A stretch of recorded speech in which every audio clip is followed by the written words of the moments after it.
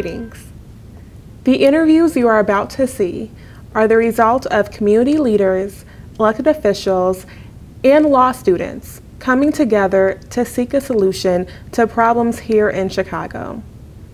Of course, these problems are not confined to the city. These problems are of national relevance. For each problem, there would be a proactive and a reactive solution. A proactive solution seeks to address the root of a problem. This solution asks the key question of what causes this problem to occur, whereas a reactive solution seeks to address the problem after the problem has already occurred.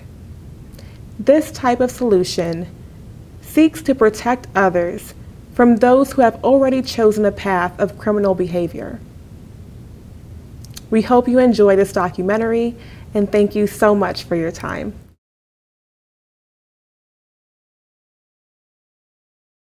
So if Chicago is considered to be one of the most segregated cities in America, what is it that can be done to address that issue? And maybe the fix isn't necessarily legislative, maybe it's a social fix somewhere in the community. Do you have any ideas about what can be done to address that issue? Yeah, not really. You know, Chicago, I'm 29, I'm one of the youngest representatives here in Chicago.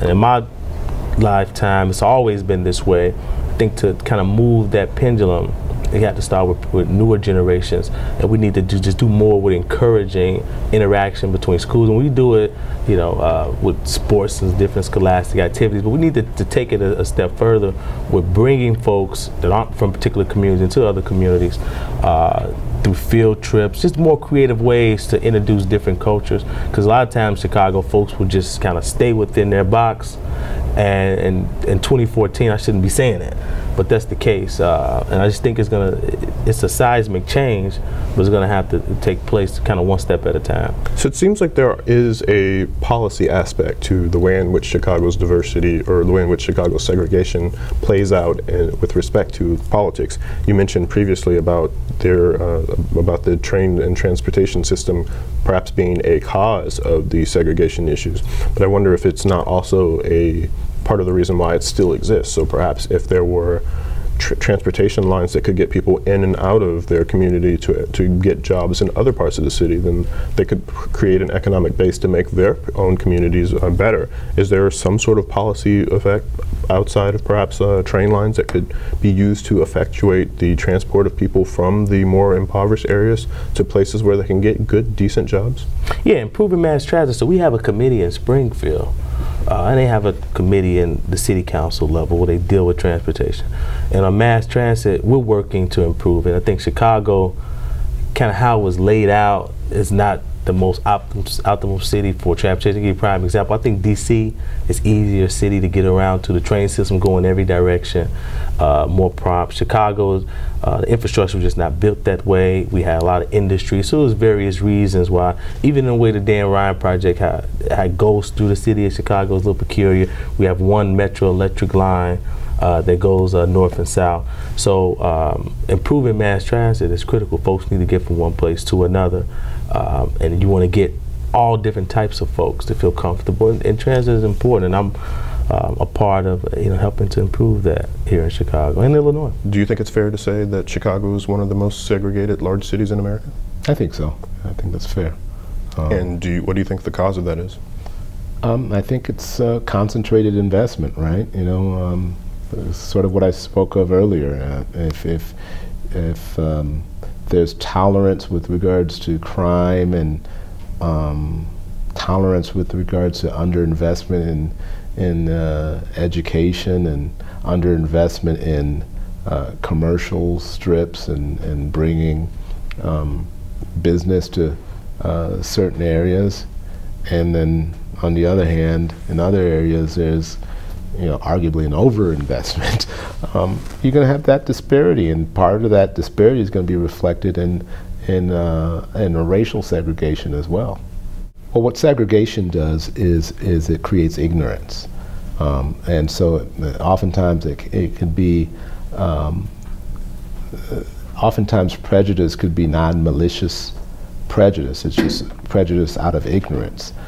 So in the example I gave earlier about financial professionals, just, oh, we don't know that they're out there. We don't know that there's anybody competent. One of the replies we got early on is, well, we have a fiduciary duty. The implication of that is if you embrace an MBE firm, you're doing something that is counter to your fiduciary duty, which means that, you know, because you're African American or Latino or woman-owned, you're somehow less competent.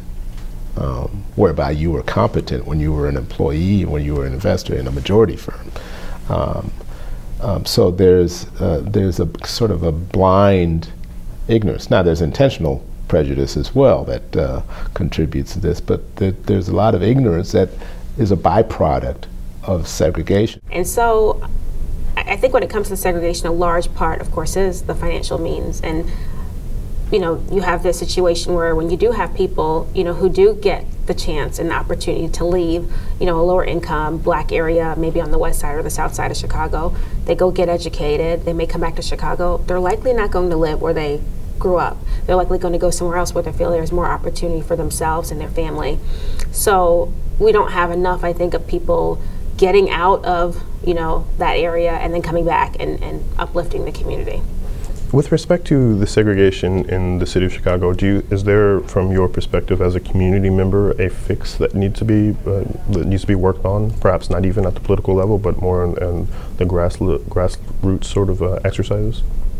Yes, I think that, you know, a lot of times people perceive lower income residents to have, you know, a sense of apathy or a lack of wanting to be involved, and therefore, because I think the perception is that there are many people, for example, congressmen or maybe aldermen, they don't focus, they don't zone in on that area. You know, that may be in their jurisdiction, but they may not focus in because it's kind of like, well, they don't care anyway, they don't vote, you know, the polls show that they don't come out to vote.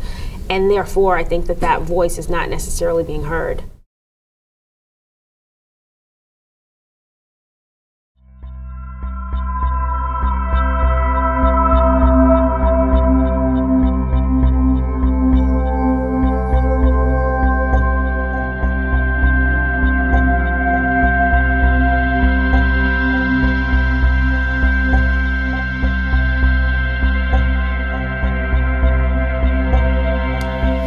There are two types of solutions when it comes to any problem: the proactive and the reactive stances.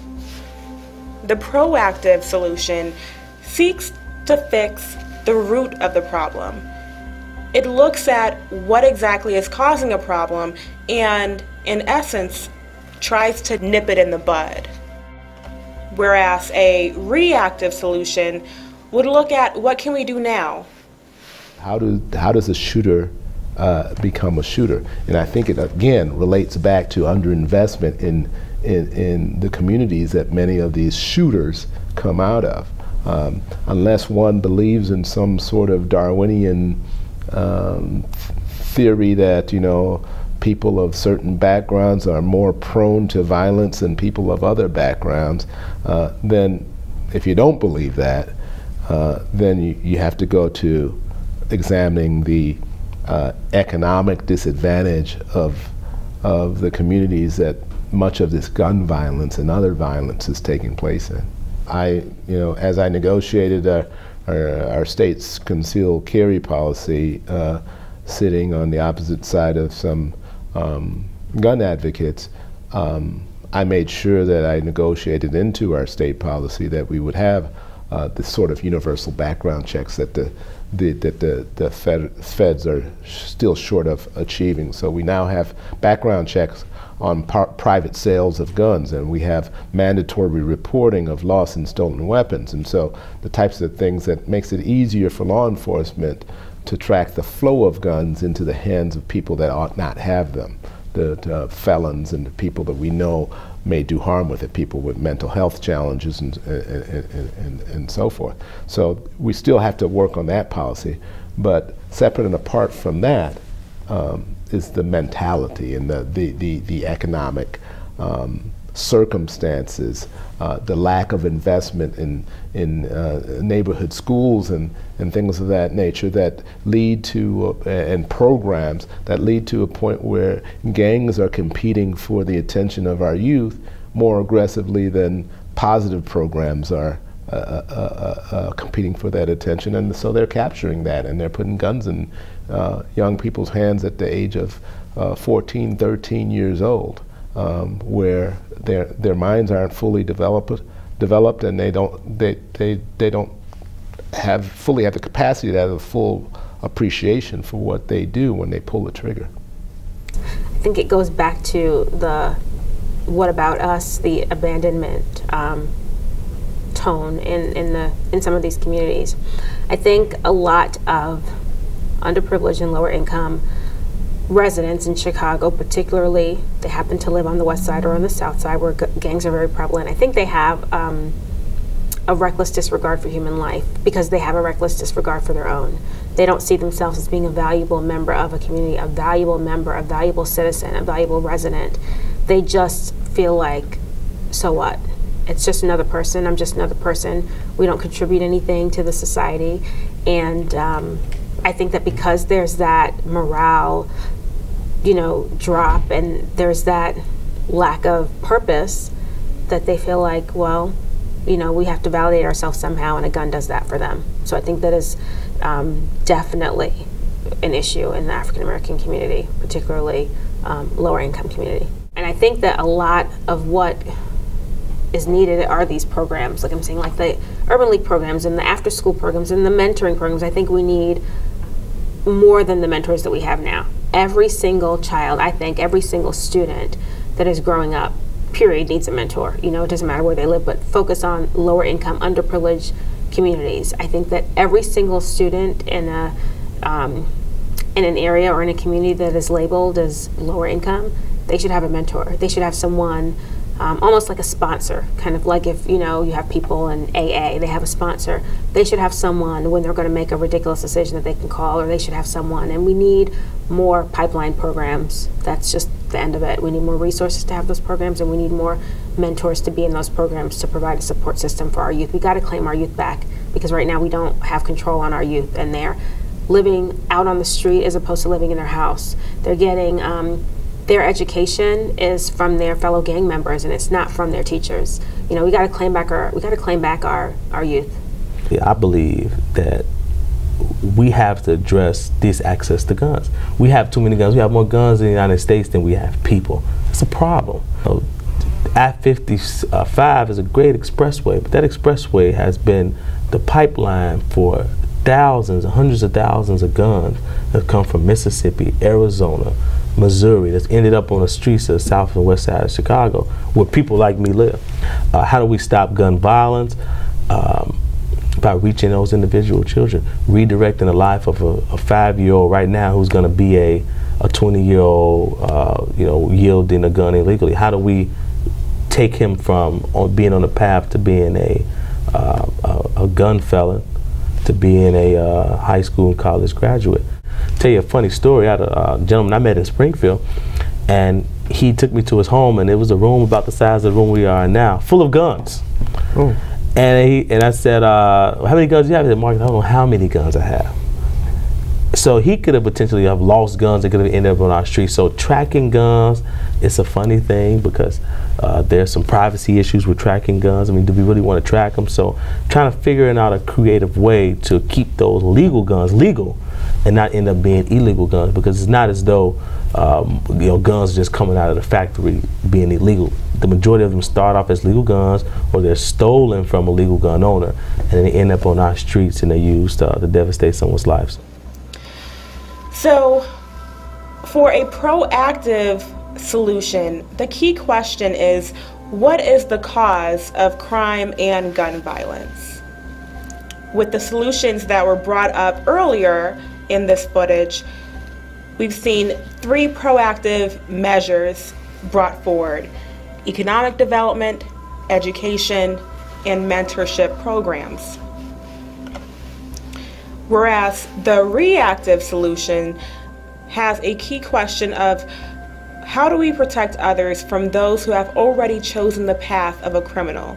How do we aid law enforcement? And these measures include creating a national registry and enforcement of a gun offender registry here in the city of Chicago.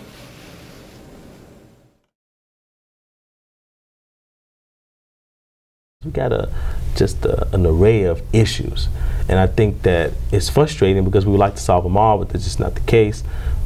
I would like to lean on going to the root of some of these issues, getting back to education and mass transit are two large ones. Let's work on those, then we can kind of work on some of the other areas, and work on those other areas as well, but I want to focus as a state legislator, education funding, getting more educational resources and opportunities for our children, after school programs, summer jobs, have those things to be just kind of set in stone line items that we have and resources for children to build that foundation. So when we send that 18-year-old from high school as a productive adult, we send that 22-year-old who's graduating college a productive adult. They'll fix all of these problems. So it seems to me that the education is simply the solution to all of these problems with respect to getting the economic situation to a level where families can sustain themselves without all of these outside pressures. Do you think that if the education system was implemented in a stronger manner here in Chicago, that all of these statistics about the splintering of the black family would sort of resolve themselves? Yeah, no, and not just education alone. But that's an important piece. I mean, all these other things, you know, how we respect one another just as African Americans, how we work together. I mean, there's an array of things that we can work on. But I would say education is just a key foundation piece because you don't have the low-skilled, high-paying jobs anymore. What do you need to sustain yourself? Probably just to survive in a city like Chicago. I think average salary in Illinois somewhere around $30,000, but in Chicago it's somewhere upwards of $45,000. You need $45,000, $50,000 as one individual to just have a reasonably comfortable life. I think there was an article I read, I can't say it specifically, somewhere around $70,000 to $75,000 was a number that people picked just for folks that are generally happy. Anything above that, the job has too much stress. But you know, these are the numbers that you need. You're not going to get that working at McDonald's. You know, you're not going to get that working at Walmart. These are great transitional jobs, but you need head of household jobs, and education is kind of the only way to get there, or a specific in-demand skill. So we got to get more African Americans to doing that. The number of African Americans, you know, with college degrees like you that are working on their law degree is a small percentage in our community, smaller than pretty much any other demographic. That's a problem. The chief role of education in Chicago rests with not the government of Chicago or even the government of Illinois, but with the parents in Chicago and demanding more for their kids. There seemed to have been in the last 2 years or so here in Chicago a greater role of parents involving themselves in the education situation in response to the plan to close schools, mostly in brown neighborhoods. Yeah, so I like activism. I think it's healthy and it's great, but the activism should have started long before school closings. You know, there's some schools that indeed needed to be closed. The problem with the policy and the way that the Board of Education has approached it, they in one swoop tried to go too broad with it and perhaps close some schools without engaging the community and wrongfully so. But the tolerance we've had, in part, we need, we have a tendency to point outwards. Instead of pointing outwards all the time, we need to point inwards. And I'm a big advocate of the community schools concept. The community school concept invites the community into the school, and community organizations, parents, and that's the traditional school that succeeds, is one that has the entire community be supportive of the schools. So long before school closings, there should have been activism. And certainly, again, in the communities that have good schools, they demand good schools, and they have been demanding good schools. And they've invested as a community in those schools, and they have the wealth to do it.